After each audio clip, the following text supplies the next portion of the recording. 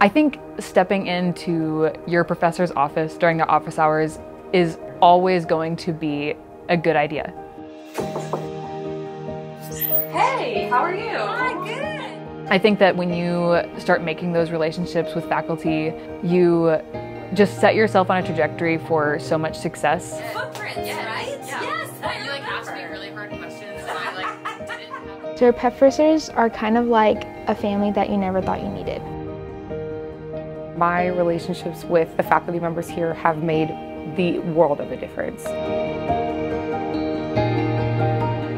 I especially think of Dr. Frank Hutchins. You know, I talked to him a lot about what a career in anthropology would look like, the opportunities, the different classes available.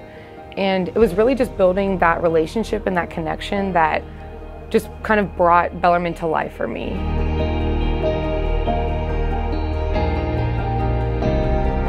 I think what makes Bellarmine so special is a lot of things. I really appreciate the faculty and the way that they always show up for their students.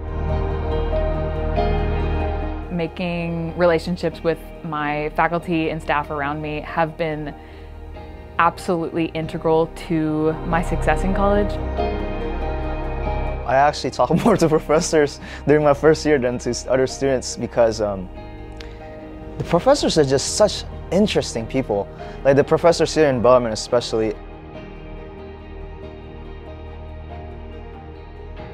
The conversations about the class you have with your professors oftentimes help me to internalize what I learned during that class that just happened. Second off, I found out that talking with my professors about those topics, if you talk with them enough, you know, it will give additional insights that they might have forgotten to give inside the class. Dr. Frank Hutchins, he taught the immigration class that I took my freshman year, and then he's what kind of persuaded me to add the anthropology minor. And so I've taken 5 more classes with him.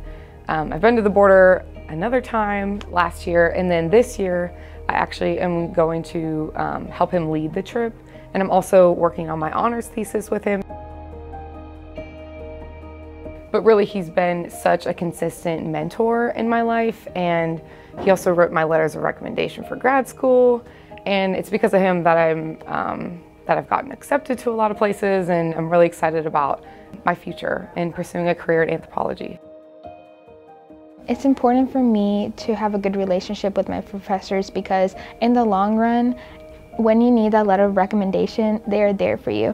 It's nice to have a good bond with them because they're honestly like your second family.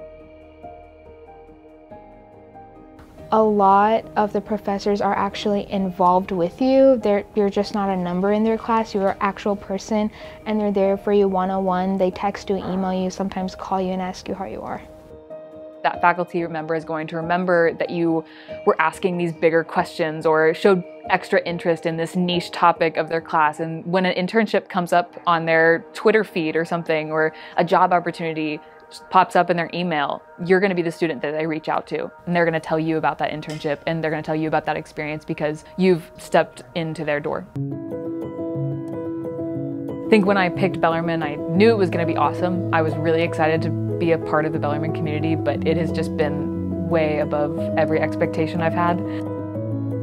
They are there to help us.